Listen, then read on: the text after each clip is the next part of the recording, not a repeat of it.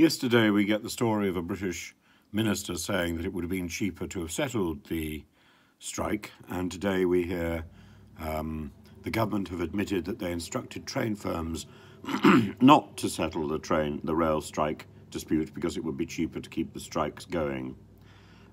This has come from the RMT union, and Mick Lynch wrote today, the government admitted that prolonging the rail strike was part of a deliberate strategy that was dictated by the government's concern to keep down the pay of rail workers, nurses, ambulance workers and teachers.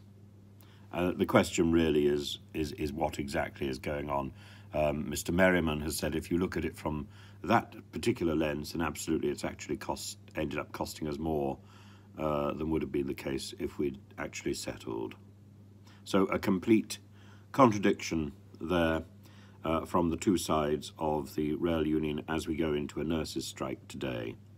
The job of a government is to keep the country running rather than to prolong strikes and to negotiate in the same way as the job of governments around the world is to negotiate and to secure peace rather than to promote discord and war.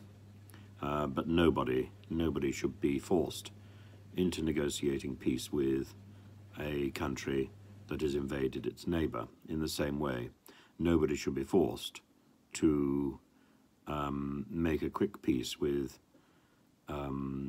management that is determined to keep workers in poor conditions. We need to be negotiating for improvement in all places.